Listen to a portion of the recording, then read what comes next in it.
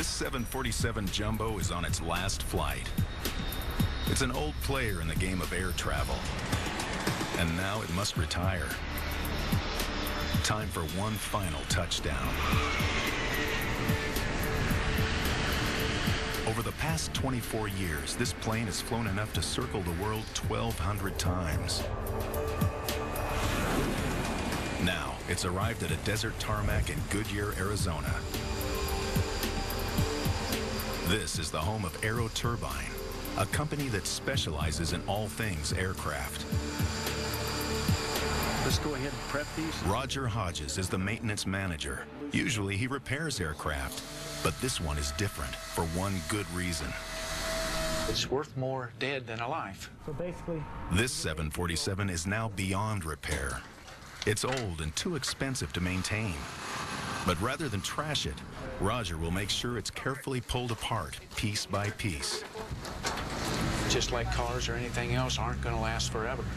There's still many parts within the airframe and engines that are worth sending to overhaul. 30% of this airplane will be utilized in future 747s.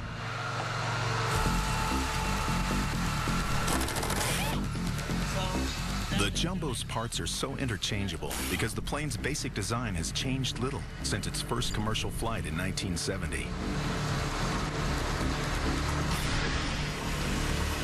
Back then, it took several hundred people and 4 months to make a plane. Now, just a handful of mechanics will attempt to tear one apart in only 12 weeks.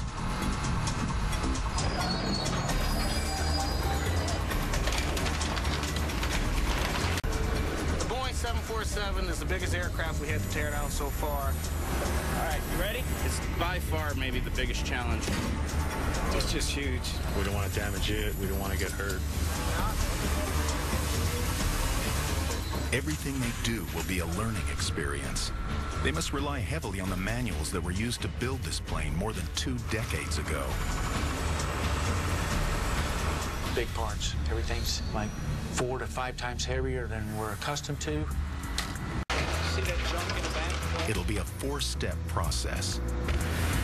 First, workers must gently remove the engines, 4 elephant-sized jets, to be handled like eggs. Down a little bit. Go. Second, they must remove and inventory any resellable item, from piping to coffee makers. 65 Bravo, 94. All can return to service on other aircraft. Over there. You ready? Third, they must extract hazardous material, like depleted uranium, and take it to a safe location.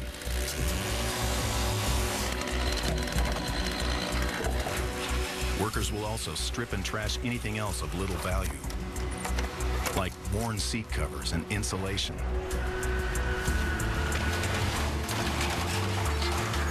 Finally, they must crush the remaining metal so it can be melted into solid bars of aluminum.